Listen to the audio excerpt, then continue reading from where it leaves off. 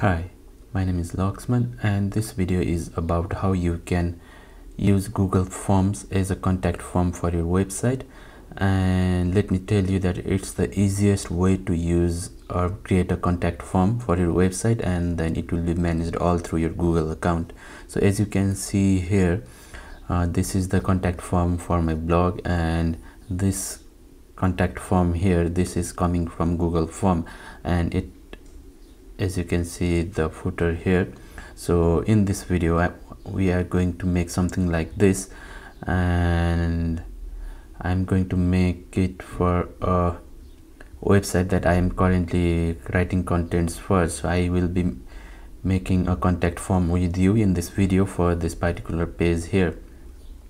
Also, let me tell you that I'll be writing a detailed blog post on how to use Google Form for your website for this particular video. So in case you have got any confusions, you can refer to this blog post later on, or if I miss anything on this video, I'll update on this blog later on. Okay, let's get started. So to get started, you need to go to Google Docs or Google Forms, which is the same thing. Google Forms is inside Google Docs, is a part of Google Docs. So you might if you already haven't got a Google account, you might need to create one, and then just go to docs.google.com, and then from here you can choose Forms. So this is the landing page for Google Forms. If you have already created previous forms, then it will be here, otherwise it will look something like similar like this. So you can start from blank, or you can also choose the available templates from the template library to save your time. So for now, to save some time, I'll just go with the contact information template available here, and this is what it looks like. I can rename it from here. All right, so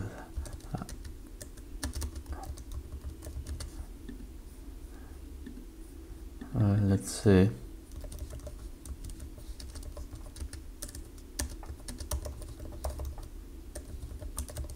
it will be automatically saved. And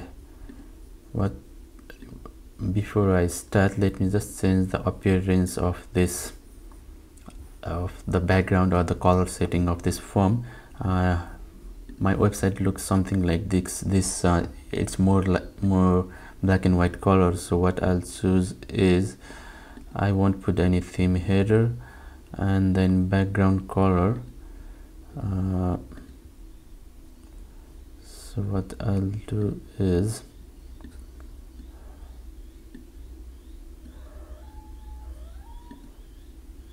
okay, so now it looks plain and neutral, only that text is visible. So this is what I like, and I can also choose the font style from here. So I'll just leave it for blank now, and if you want to put some header or anything, you can add it here as well. So after this, let's go and make some changes here. So you can add the description here as well, and let me write here, send us some message, and you can write a description for this, a name, email, address. So I don't need address for my field, so I can just tap on this and delete. And I also don't need phone number, so I can delete. So instead of message, I'll rename it to message from comments, and I'll mark it as required. Email is also required, and name is also required. So if I want to add any more fields here, any more contact fields, then I'll just tap on add question, and let's say if you want to, or let's a subscription.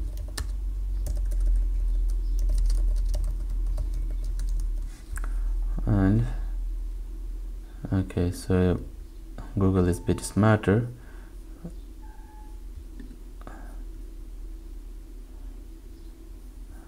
So I won't make this required, so this will be an optional field for the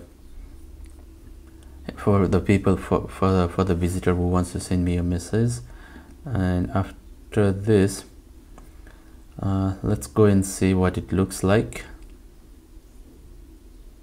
Okay, looks good. So one more thing that I need to tell you here is, if I go to settings, let's go to the responses. So if you want to collect email addresses, and if you turn this on, it will require, so if I turn this on, what will happen is, and it will ask for the email address at the first option here. So you can see here currently the email is being asked, while we have another email field as well. And you can also change the confirmation message here. Thanks for contacting us, we will get back to you soon. Okay, and there are more settings here. So if you want to collect email addresses, by default, if you turn this on, it will ask you to ask the visitor to sign in first, and also the email tab will be on the email option will be at the first of the field here. So after this, so you can add more fields, more text or video or anything here. And once you are done, what you can do is you can add scripts. If you want to make it more advanced, you can print the form as well, or you can make a copy. For now, what I'll do is one more thing. You can just add other people to this form so they can make changes as well. So since we are adding this form to our website, let's tap on send. And so if you tap on collect emails, so as I said before it, the email option will be at the first, so we are not collecting emails. So we will go to, so this is the link if you want to directly send this to anyone. And we are embedding our form to our website. So tap on copy, and let's go to our web page or any website pages that you are currently editing. So currently I'm doing this via my WordPress website. It can be anywhere. So what I'll do is I'll add HTML here, and then let's update this page and let's go and see. Okay, so what we can do is set width to 100%, and if you don't want the scroll bar, you can try increasing this height. So this is it. So let me try just filling something.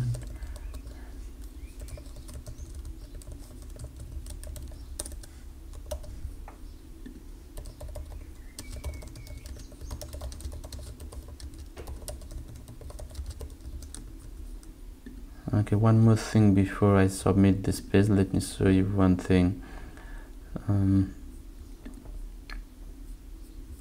What I am trying to show you is we are trying to get email notifications for the new responses, so we will be notified by email when someone fills in the form. Okay, let me send this. So this was the custom message that we just added. Now let's go here. It has been already recorded, so we have received the inquiry here.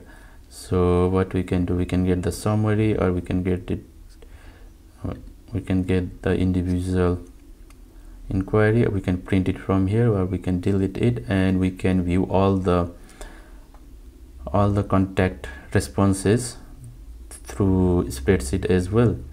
So this will be done through the Google Sheet, and this is this data you can use for multiple purposes. So this is it.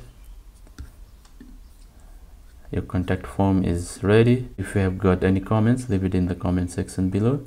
Thanks for watching. Have a nice day.